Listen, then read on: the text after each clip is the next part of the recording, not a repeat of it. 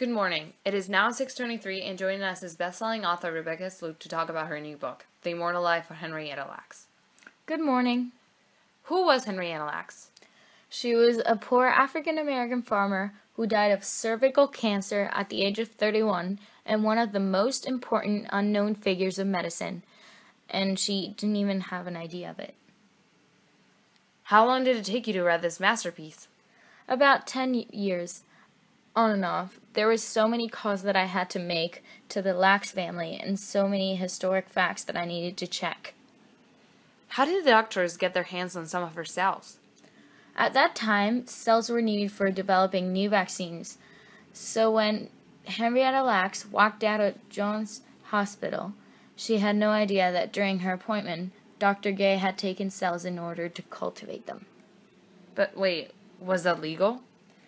She had signed a consent form that allowed him to take the cells, but he had to have checked with her to see if he could actually cultivate them.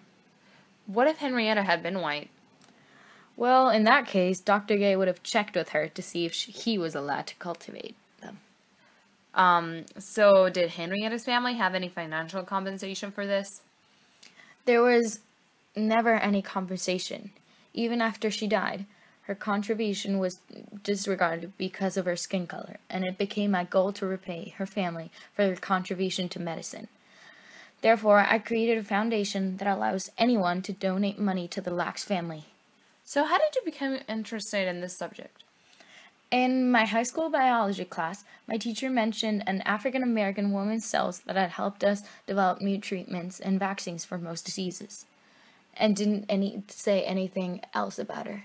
And I was shocked, because I believed, how could somebody so important that helped us so much could be forgotten? Well, thank you so much. Thank you for inviting me. Have a good night.